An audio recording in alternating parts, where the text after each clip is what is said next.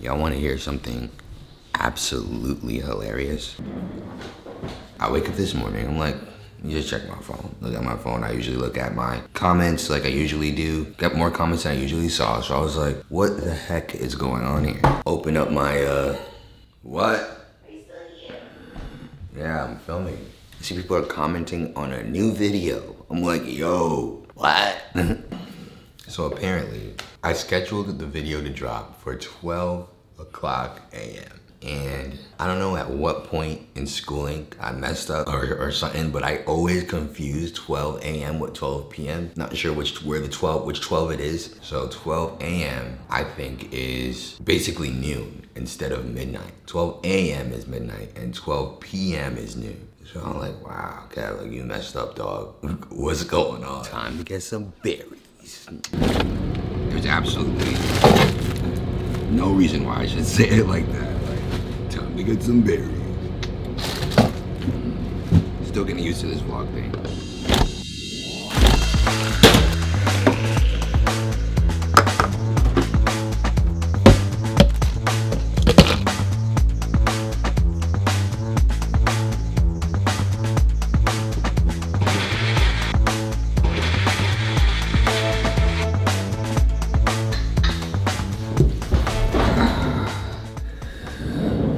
See how this bad boy tastes right now. Not bad. Before I go to work, for all the students on the Barber system, I noticed there was a few haircut entries that I have to critique and do not want to let them wait any longer. And there definitely are some good ones on here. Wait, let me show you. Like, look at this, bro.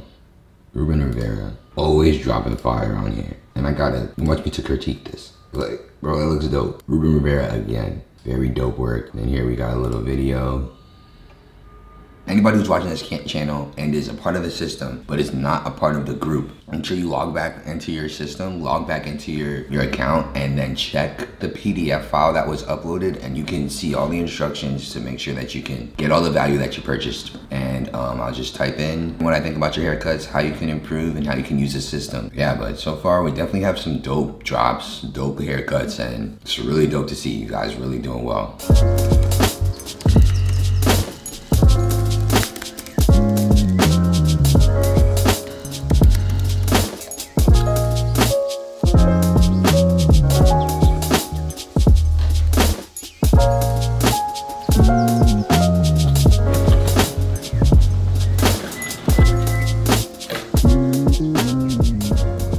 What I'm noticing is why I like critiquing haircuts is because I get to understand and remember where I was when I was starting. And what I'm seeing in all the haircuts that I'm critiquing is that, like, common problems. I'm seeing common problems. One of the most common problems, which is what I just saw in the one I critiqued, is the blend being much better on the sides than it is on the back. Blends on the side is a lot easier because hair is typically less dense on the sides. Hair density is the amount of hairs that grow per square inch.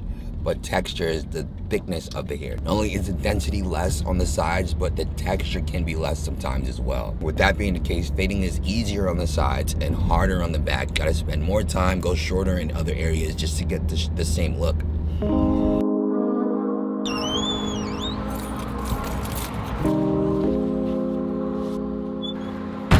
So today's Friday. On Fridays, only work from 9 to 4:30, so just get to work.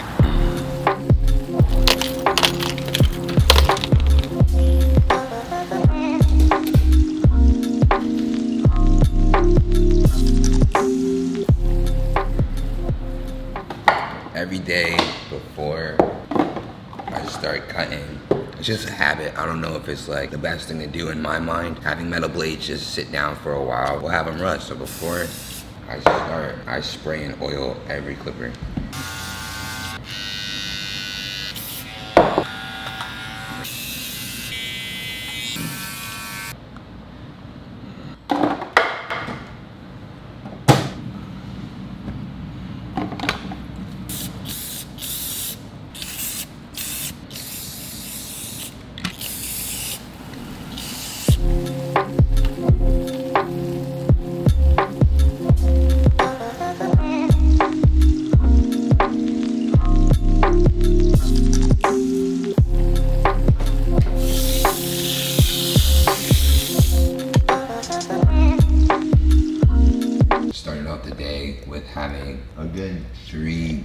towels for everybody.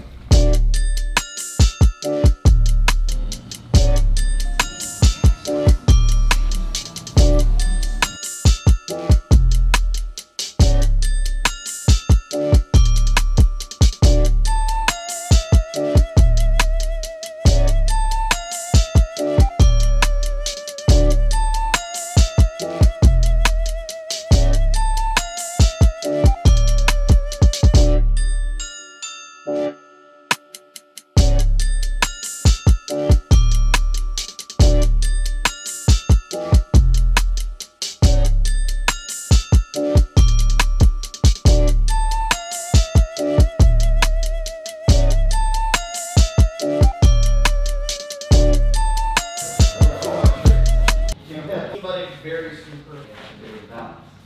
I've had people make weird, ever since then I stopped ordering miss at all. Oh yeah.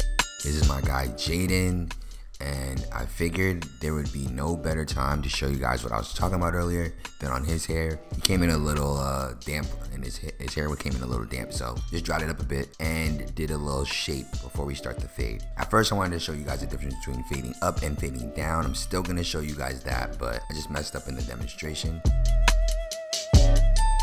Fading down is when you start with the darker areas and move towards the light areas. This way, the hair reveals imperfections slowly, and you can see what you did there. So I did that on the first quadrant of the head.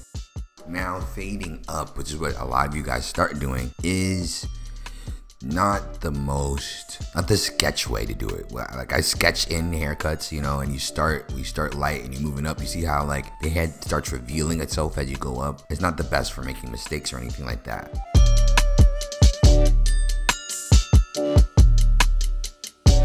So there, I just refined the blend.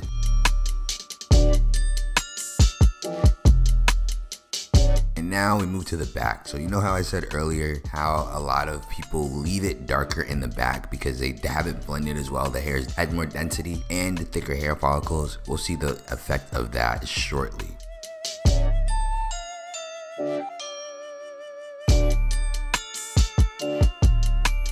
Fading down here, and I really love the fading down technique. You can see it kind of mentally, I feel you can create a softer fade that way, and I kind of left it in the middle. The camera's in the way, so you see that blend is not finished in that middle area. But see, now I actually have to work that dark area more.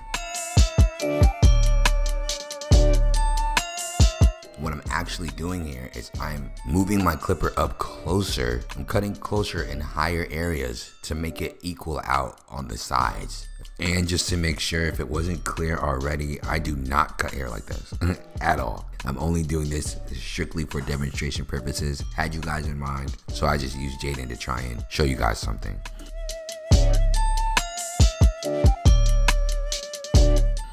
I know it looks a little weird. It's real heavy back there, but there's a lot of submissions where I see where that heaviness is still there, and it's just because people tend to be afraid to cut it even shorter.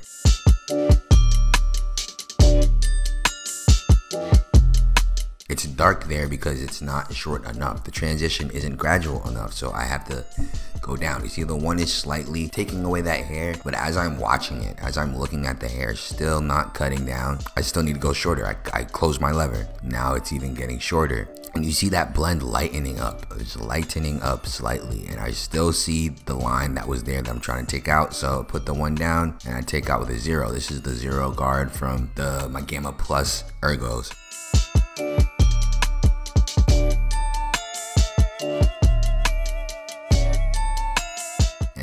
Playing the lever, as if it doesn't go away, I close it. You can still see that it's still present.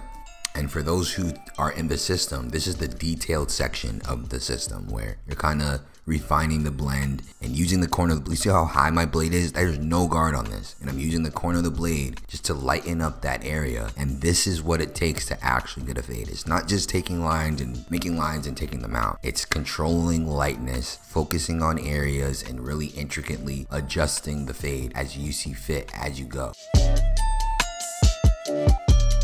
Two techniques I utilize as well just to control the darkness, especially going into longer hairs, is clipper overcomb. I do a lot of clipper overcomb because what it allows you to do is adjust your lengths just at the flick of a wrist, just at the turning of your wrist rather. And the other technique that I use that I really love to do, because there's a lot of adjustment within it, is just freehand. Again, this is the detail portion of the system. And there we go. That really refines that blend, man.